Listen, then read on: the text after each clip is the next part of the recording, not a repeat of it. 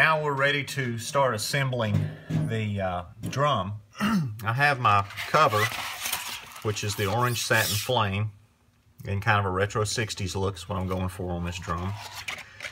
And on each end, about 1.25 inches, I put a piece of the pressure sensitive adhesive. So, and this is pretty sticky stuff. You can buy it in a big roll. I bought it at a gasket place. They have it in huge rolls. You can get it, I think, 3 feet wide. But I put that on each end, so what I'll do is I'll wrap it around, put it on the drum, then wrap it around and secure it. So what I'm going to do first is show you on the drum the hole for the mount, and I'm probably going to mount that where the drum is kind of like this, to the side, and then the sensor goes straight across.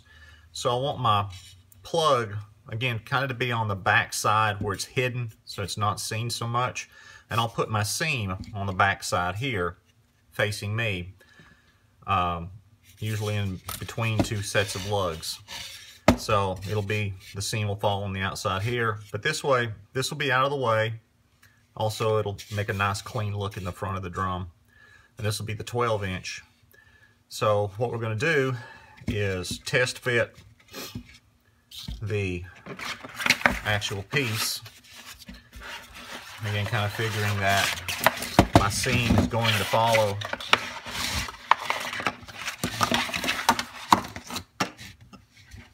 kind of fall here. I'm going to overlap that about a couple of inches. I've cut that, this is a 12-inch by 7.5, so I've cut the material 7 inches. That gives me about 1/4 inch at the top and bottom to allow the heads room to ride and come over and kind of have clearance. And like I said, I've tried to give a little bit of extra material so that it's got a good amount to hold on to. So I've got the original seam here and I've got this one here, so it's not going to create a big thick area for the head to slide over, but it will give it a good amount of material to hold on to so you don't have to worry about it slipping. So typically what I do is, once I've got it positioned, test positioned like this, you can either tape it, which is what I've done in the past.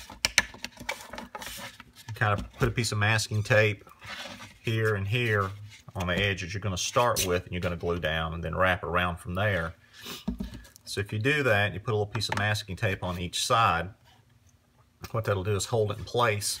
Then you just peel the protective layer away from the pressure sensitive adhesive, and then just kind of stretch that around as tight as you can, pull it, and then glue the other part down.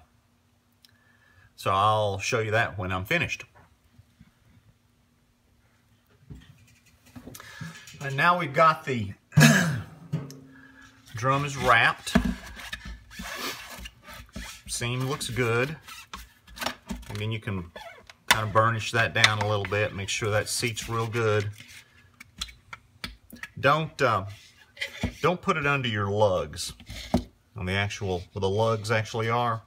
Because what'll happen is when you tighten the lugs, it'll cause it to buckle. So put it in the center between 2 lugs, or 2 rows of lugs. Oh, it has a nice flat surface. It's not going to buckle. It's not going to bow or anything like that.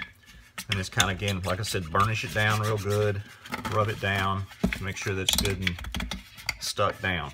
So when I cut out the holes for the actual lugs and mounts, I found it best to use an X-Acto knife. It's got a really sharp blade on it, and it's got really fine point for cutting out the core or the holes for the actual lugs.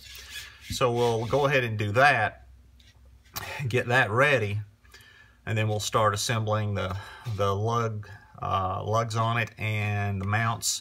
And then the last thing we'll actually do is mount the sensor back in and then check the height of the sensor for clearance for the head. And then we're pretty much done after we wire it. And I'll show you, there's 2 wiring options. There's one for Roland and one for Alesis. And they are different. and I'll post an actual link so you can see the difference in the wiring. But we'll get that done, and pretty much this drum will be done here in just a few minutes.